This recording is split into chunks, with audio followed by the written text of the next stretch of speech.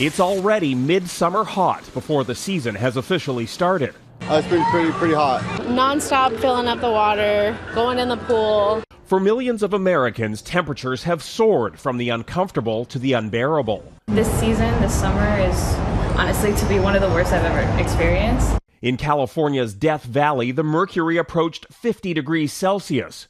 In Arizona, doctors have warned that touching a sun-baked doorknob or car handle could cause severe burns. Anyone in the city who's working outdoors, not in a climate-controlled environment, is absolutely at risk for heat stroke or heat exhaustion. That over there used to be an island. The extreme heat comes at a time of severe drought. California's Lake Mendocino has become a desert, a problem because the water is an important source for firefighting planes and helicopters to airdrop.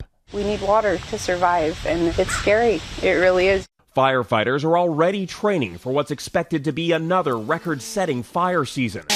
They're practicing their craft in these extreme conditions. They work 24-hour shifts, so it is imperative for them to be acclimated to this. Scientists see something more alarming than just another heat wave.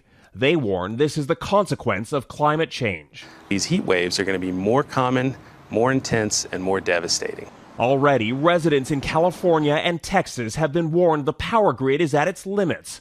They've been told to conserve or face potential blackouts. This western state heat dome is a dramatic reminder that Mother Nature bats last and she bats 1,000. A preview of what could be a long, hot summer. Jackson Prosco, Global News, Washington.